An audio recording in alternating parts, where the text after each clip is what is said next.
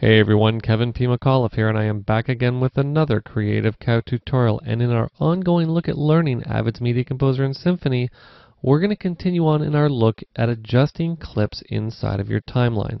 And what I've actually done with this tutorial is I've actually broken it down into two smaller parts. In part one, we're going to take a look at some basic trimming. In part two, what we're going to do is we're going to take a look at the fantastic Smart tool inside of Media Composer and Symphony, and you're going to see how we're actually going to combine what we're going to learn in this lesson and in the previous lesson, and how the Smart tool basically takes all the things that we've learned and combines them together into one fantastic tool. Okay, short introduction here. Let's just get into Symphony and let's get started. Okay, so let's talk about trimming. As you can see, I have a timeline that has a few shots in it here.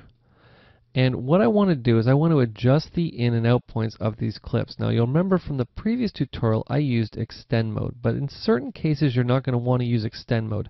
Extend mode is very limited. You're essentially limited to overwriting your shots. Basically you're taking it, you're dragging the in or out point of one of these clips and you're just adjusting it in the timeline. Now we're going to do that in trim mode as well, but you're going to see in a second how much more powerful trim mode is. And why don't we just use the two clips that we're at right now. What I'm going to do is I'm going to get into trim mode. Now, a few ways to get into trim mode. For me, the easiest way is the keyboard shortcut, and that is by simply pressing U. Now, that is the standard keyboard shortcut that everybody has when they first create new user settings. Now, this is what trim mode looks like. You'll see right now what is basically happening is that I'm adjusting the outgoing frame of this shot, and I'm adjusting the incoming frame of this shot to be exactly the same. Essentially what I'm doing is I'm working almost like in extend mode. So if I wanted to take this shot and extend it down and shorten this shot here, no problem. All I need to do is simply grab the edit point and simply drag it to where I want to go. And you'll see as I drag, I can see the last frame being adjusted here and the first frame of this shot being adjusted here. So you'll see I can bring that all the way down to here if I wanted to, and you'll see basically all I've done is lengthen this shot and shorten this shot. What I'm going to do is just undo what I just did. What I'm going to do is press Y to step back into edit mode. I'm going to hit U to step back into trim mode, because let's say hypothetically now what I want to do is I want to extend the outgoing frame of this shot. So I want to basically extend this shot and I want to push everything down the timeline. Very easy to do. What I'm going to do is I'm going to tell Symphony or Media Composer that I want to adjust the outgoing shot, and as soon as I click on it you're going to see that the segment is going to adjust down here. It's now yellow, and it's actually on this side of the bar, not the other side as we had before. What it's basically telling me is that we're adjusting the outgoing frame of this shot. Now let's say I want it to go down, I don't know, 1 second. What I'm going to do is I'm just simply going to jump down 8 frames 3 times, because remember I'm working in 24 frames, so let's just go 1, 2, 3. What's going to happen is you'll see this shot is now extended and it pushes everything else down the timeline. So let's undo that for a second here, because obviously this works in reverse as well. Let's say we want to adjust this shot here and we want to extend it down, but we want to keep the same duration of this shot here. No problem. What we're going to do is we're going to click on this shot. We're now adjusting the incoming frame. Again, I'm going to go back 1 second. Actually, you know what? Let's go back 2 seconds. All I'm going to do is hit this key 3 times. 1, 2, 3. 1, 2, 3. It's actually 6 times to adjust it 2 seconds. And you'll see now this clip is now longer. It's pushed this clip down, but it's kept these two clips exactly the same duration. So you can see how working in trim mode, is very, very handy. And you're going to want to get in and use trim mode when you want to get in and do finite adjustments to your edits. Okay, so I think we're ready to mix things up a little bit. We're going to combine what we learned in the last lesson with this lesson here by activating our Smart tool. Now, how does the Smart tool work? Well, the first thing I'm going to do is I'm just going to get back into edit mode by simply hitting Y on the keyboard. And I'm just going to take a clip and I'm just going to stick it onto video 2 here. Sure, why not this one? Why not? Let's just take that. We're going to edit it onto video layer 2 here. I'm just going to drop it in right here.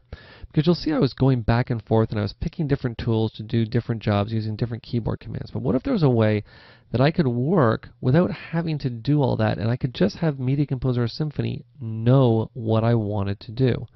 Well, there is a way to do that, and how we do that is with the Smart Tools. Now you're going to see that my timeline is very thin. What I'm going to do, just for the purposes of showing this to you, is I'm actually going to increase the size of the layers in my timeline. Very easy to do. All I'm going to do is press Control and L on Windows, Command and L on the Mac, to increase the size of the tracks. Now on the flip side, if I want to shrink them back, it's Control and K. I think that was about what I had it at before. What I'm going to do is I'm going to come down here to my View menu, and I'm going to save this as what I'm going to call normal. And of course, because I can save that as normal, what I'm going to do here is we'll just increase the size of this way out, and we'll now call it medium. So you'll see something else we learned today.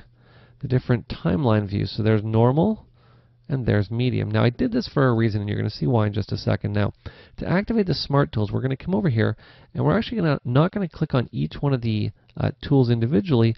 We're going to click right here to toggle the entire Smart Tool on. Now, in most cases, when you're dragging around the timeline, you're not even going to notice that it's actually doing anything, but it's going to as soon as you bring your mouse over top of a clip. Now you'll see as soon as I brought the mouse over top of a clip, I suddenly got the red segment tool, the Overwrite tool. And you'll remember that we talked about using this tool to get in, and I think what I'll do here is I'm just going to shorten this shot here a little bit by using the Add Edit command. And let's just mark this clip and shorten it. There we go. Okay, good.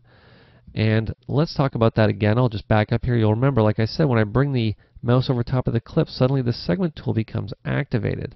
You'll notice, though, if I keep dragging, what's going to happen is that segment tool is going to change colors.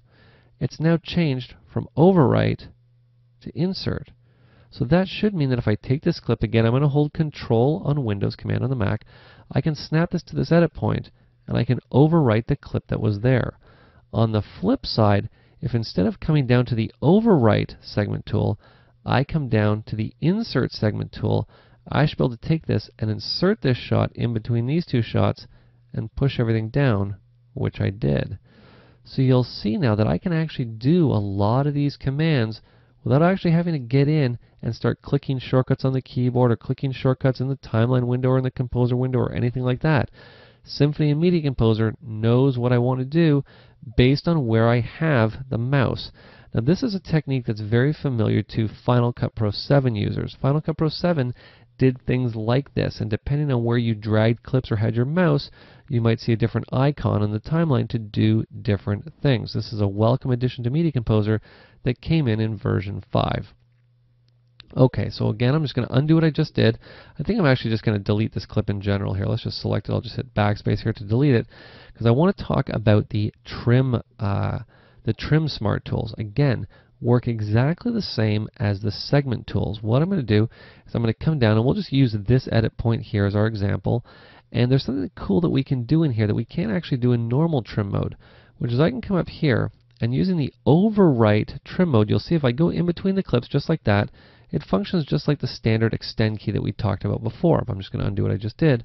But much like with the segment tools, red and yellow, we have the same thing with trim, red and yellow.